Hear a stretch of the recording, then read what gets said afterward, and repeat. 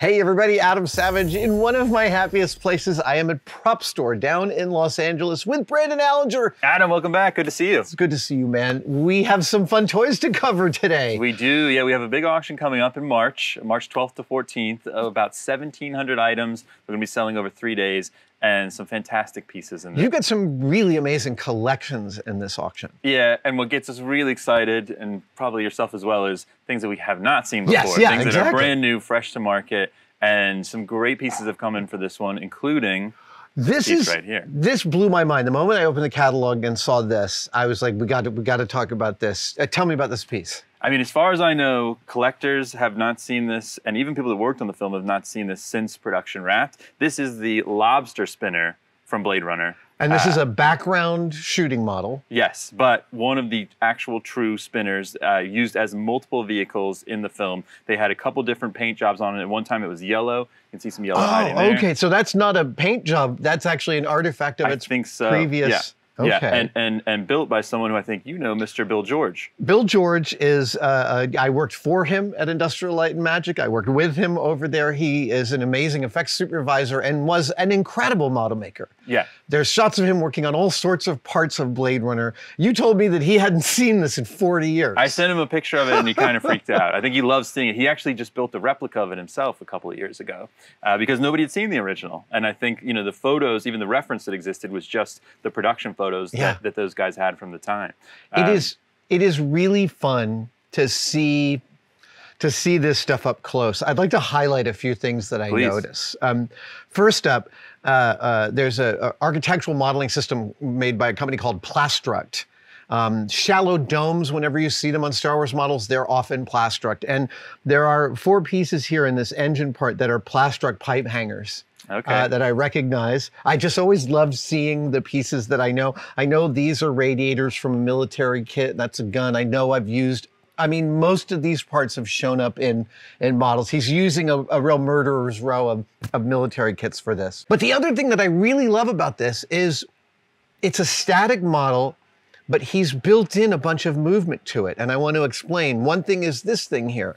This doesn't move, but Bill intended that it looks like it does, that somehow it releases at some point. And by the same token, these 2 front lobster claws, they also don't move, but in putting this tooth belt around, he's giving the impression that there are other states this can go in. And even this spring compression here, this thing has lots of potential movement being transmitted. And it makes it feel real. Yeah.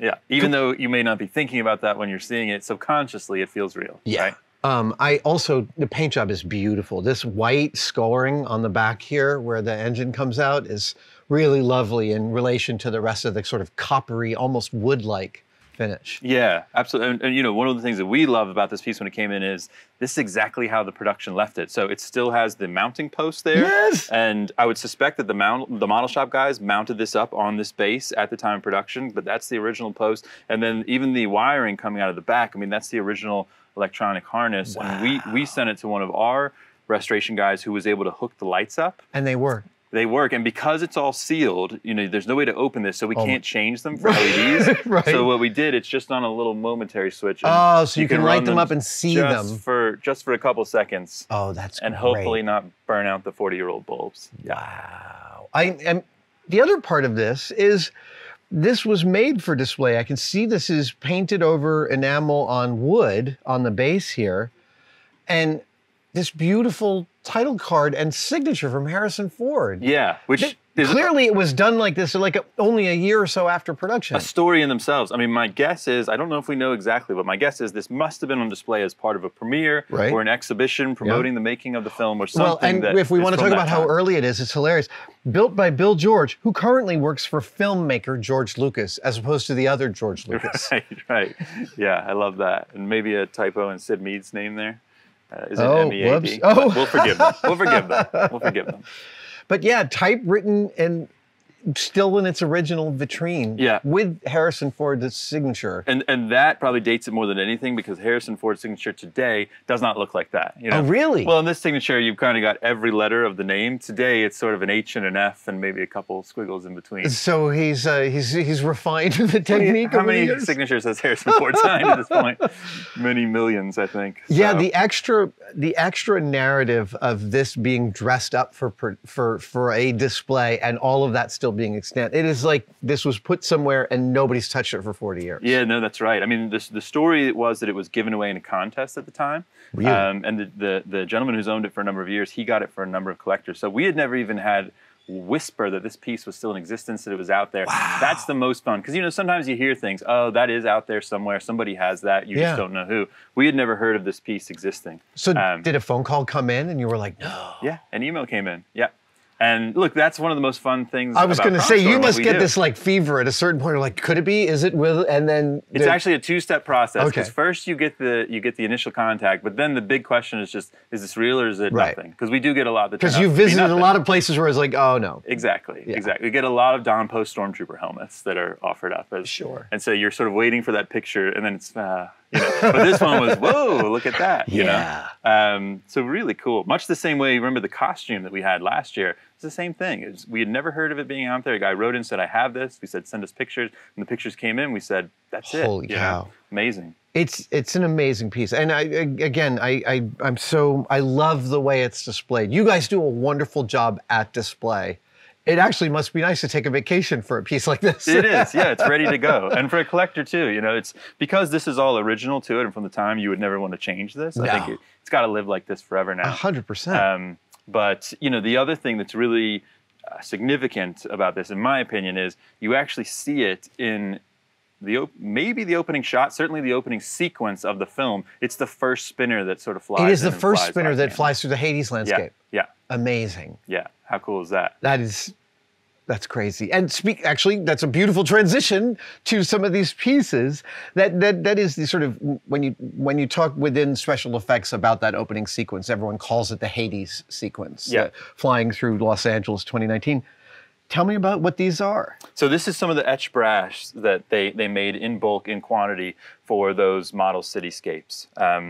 And, you know, we've had a few pieces like this in the past. Obviously, this is from the city. I'm not sure. What do you think that I think this this looks to me, the Egyptianate geometry makes me think it's part of the Tyrrell building brass. Yeah, I think that makes a lot of sense. And so for the Hades sequence, to create scale, they were just putting pieces of black painted brass just in camera at depth, and it transmitted all of this crazy detail because it's so fine. Yeah, but somehow these pieces, you know, even without knowing what they're from, the aesthetic of Blade Runner is totally in there. It's completely clear. Yeah, it really is. And you can see, I mean, all of these patterns were done by hand back then. Yeah. This was someone with a pen transmitting this to a brass etching company. And how does the etching process work? You must know. So you create a pattern which is a light resist. So it's always binary, black and white, and you etch one or the other. Actually communicating to your brass etcher what is getting etched and what is not. What stays and what goes. Is often very, very fraught discussion. But yeah, you make a pattern, and then that pattern gets exposed onto a resist onto the brass where it can be washed off, and then they etch what remains. It's effectively not dissimilar from printing, except with acids instead of inks going where the voids are. And do you think people are still using that technique in model Absolutely. making? And I have ordered etched brass in the last 5 years from companies that still do it. There are lasers that are now doing this at a fineness that are lovely, but as opposed to what, chemical process? Yeah. So this etching has always been a chemical process where you use an acid to eat away wherever you haven't painted the brass. Okay. But now I think we're getting closer and closer to lasers being able to do this way faster and cheaper. Yeah, that makes sense. Yeah. I think Return of the Jedi did a lot with etched brass. Return of the Jedi has tons. There's tons on the Death Star under construction, bits of that. Sense. And then also in Alien on the spacesuit, all those hieroglyphs on the helmet are actually done in etched brass. And they show up in several other Alien props. Yeah. So someone could build a whole collection of etched brass from different films. The Alien etched brass, the Star Wars etched brass, the Blade Runner etched brass. I have a whole shelf of just etched brass from The Martian, from Blade Runner, from Ghostbusters, from Fun because it's subtle, but if you know it, you well, know and again, for this kind of detail, there was forever there was no technique that could get you that level of detail at scale. That Tyrrell building, you know, the cameras pushing into it is only inches away. Right. And that's why we have to go to that level of detail, because anything less is going to look It's gigantic. going to fall apart. Yeah. Yeah. Is this the most amount of brass from Blade Runner you've had in the? It may be. Yeah. We've had a couple of other collections come in the past from folks that worked on the film, so I do think it was kind of a souvenir of the day, much in the way that Death Star surface pieces were for model makers at ILM. Just like candy to give out. And it's because it's recognizable, and so it's a fun keepsake. You know, you can very easily put it on a shelf or in a frame on a wall. Well, of course, I want to put it up with little LEDs on it. Right. Well, you could do that too. Call me. I'll help with the display. I might be expensive, but I still would have a lot of fun.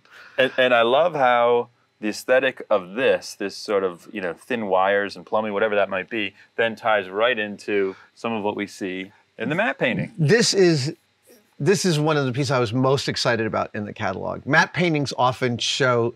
I'm always talking in movies about.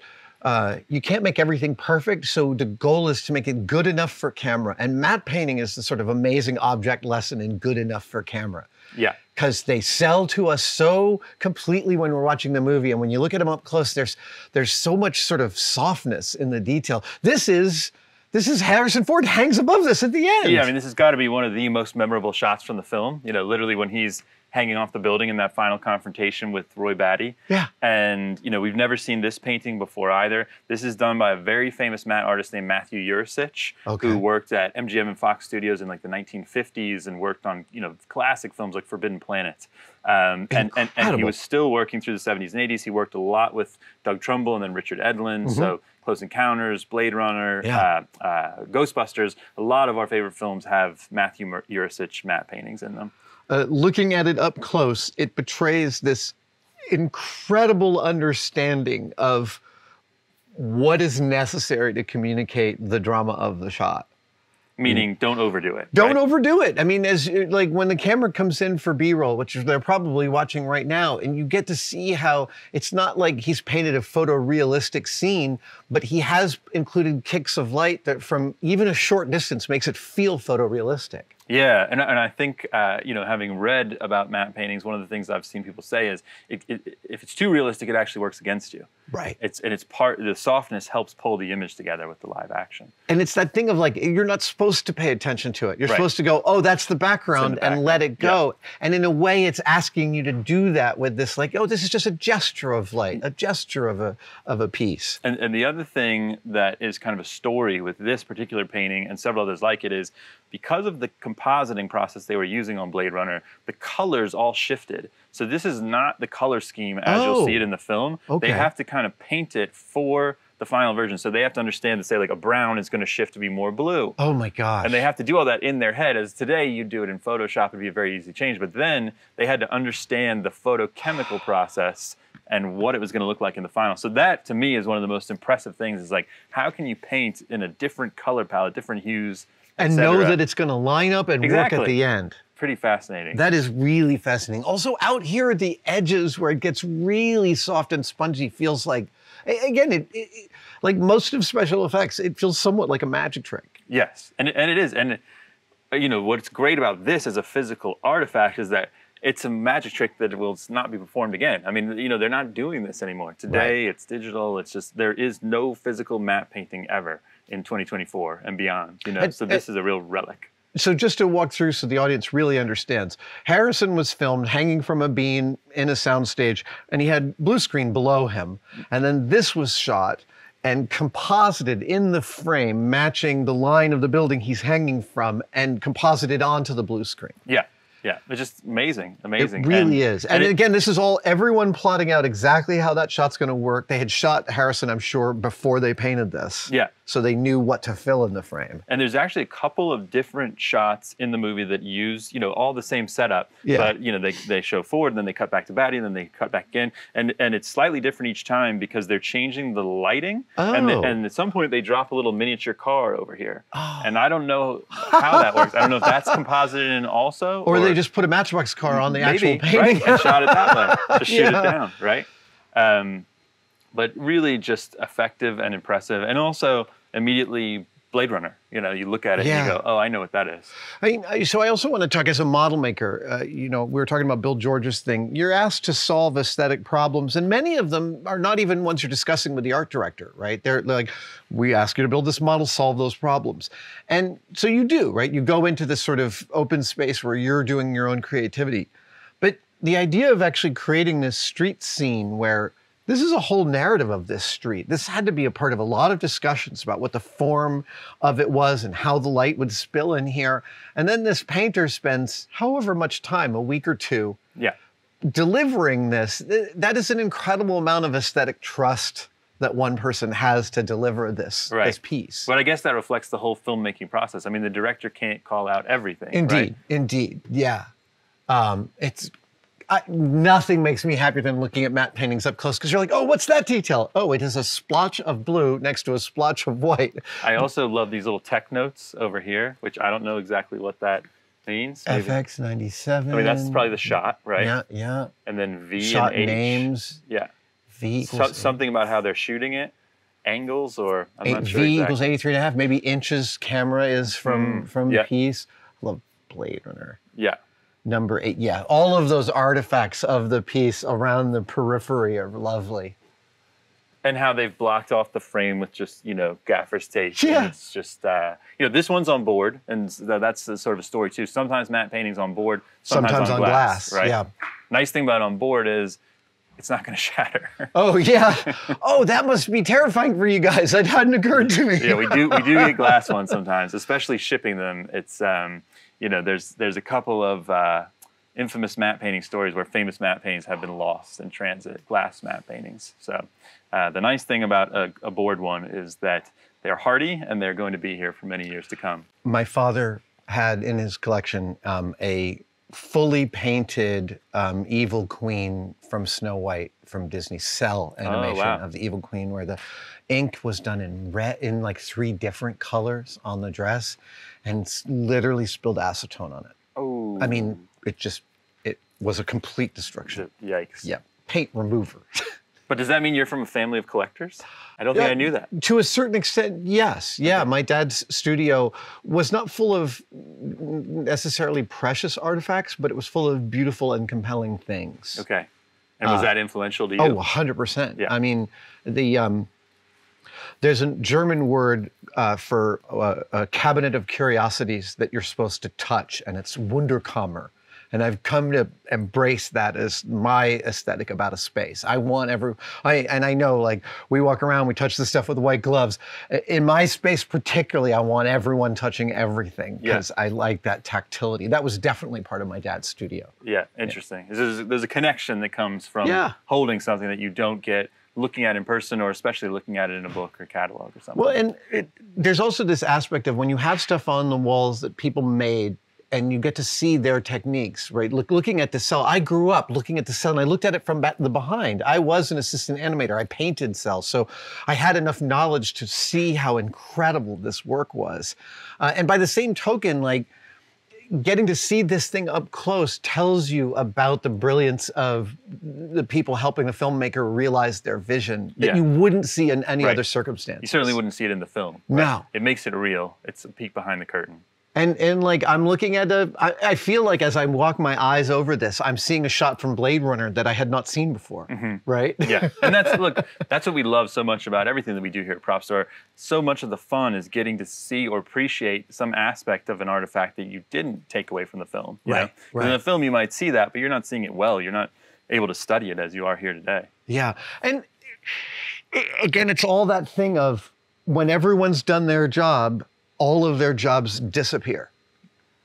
That's the magic trick that happens. So this disappears into the Hades sequence. You don't realize that these are sheets of paper thin brass, or that this is a really loosey-goosey painting, not as realistic as you expect. That's somehow that always makes me, it feels like a hug. It feels like an embrace of craftspersonship. Right.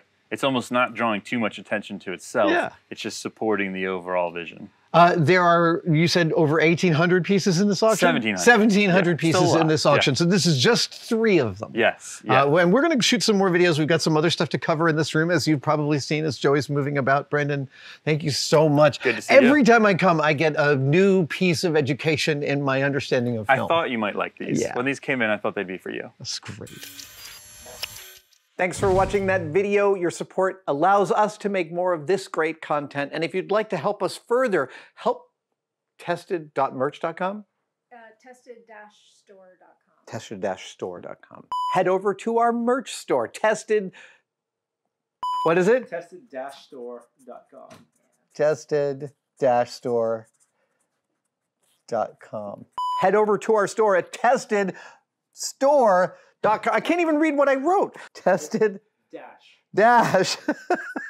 Hyphen dash and dash. There we go. I had to start that again. All right, here we go. Tested-store.com. Tested-store.com.